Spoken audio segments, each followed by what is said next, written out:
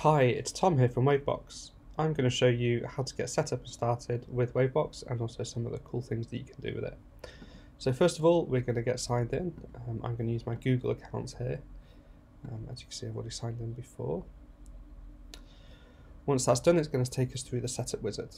So it's already pre-populated the email address that I have entered before, and we can add a label to it.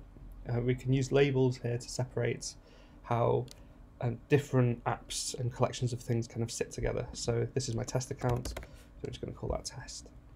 We can add another email address here, so we'll add our Wavebox account, and we'll keep that with our work label for now. Once we're done, we can hit next, and you can see we've got some suggested apps here. Now we can add more later, but for now we'll pick a few from here. So in our work account we can add ClickUp, maybe we use WhatsApp as well. In our test account we've got a Slack, and we'll stick with that for now. So once we're done, we can press next, and now it's going to give us the option to add a few extensions. Now we can always just add them from the Chrome Web Store later on, or we can pick from some of these suggested ones here. For now I'm just going to skip this, and we can also pick a theme. Again, we can use the Chrome Web Store to add any theme from there, but we'll just stick with the default for now, and we'll finish up. We'll skip the tour. And here we have our apps that we've added. So we've already got our the first email account that we added, and we've also got some other apps that got added with it. So we've got Google Drive, we've got Google Contacts, and also Google Calendar. We've got our Slack, and we've got the other ones that we added here. So one of the first things you'll notice is that our Gmail account here has an unread badge. So we've already signed in, and Wavebox is able to pull this information out and bring it to the forefront. And you can also see that in the address bar here, menu bar here, we have an unread badge, and also in the dock we have one too. You'll notice also some of these apps are greyed out, and the reason for that is that they're actually sleeping.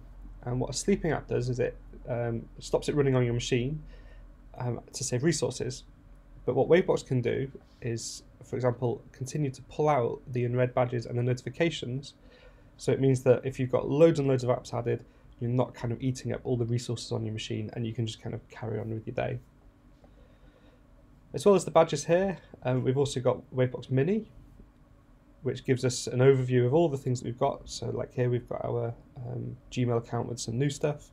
We've also got like a unified list. We haven't had any notifications yet, but they'll appear here.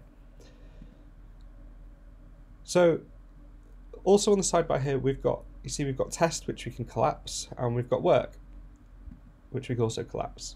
One of the key things that Wavebox allows us to do is separate things into different cookie containers.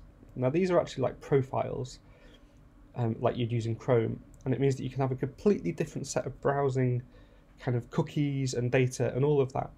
So for example, if I come here and go to sign into my other Gmail account, which is the Wavebox one I tried to add before, and it'll pre-fill a few things. I can just put my password in, and then give it a few moments, and it'll kind of like sign you in okay. And you can see it's already picked up the unread badges and all of this stuff that the other account did. But these two are completely separate. So if, for example, you're using, you're managing different clients, or you've got different customers, or whatever like that, it means that instead of using loads of Chrome profiles, you can kind of bring them all into one place in Wavebox, have them in the sidebar, stay up to date, and they all live nice and separate. Once you've kind of like got used to your existing setup, you can always add a new group, and a group can either just have a tab in it or an app. So if we go to the App Store, there's loads of apps here. You can just kind of go through there, search for the ones you want, or if there's not one there, you can add it using the Add Any Website button. Or the other thing you can do is you can just start with a tab, and of course go to Wavebox and add that as your first tab. Looking forward to see how you use Wavebox.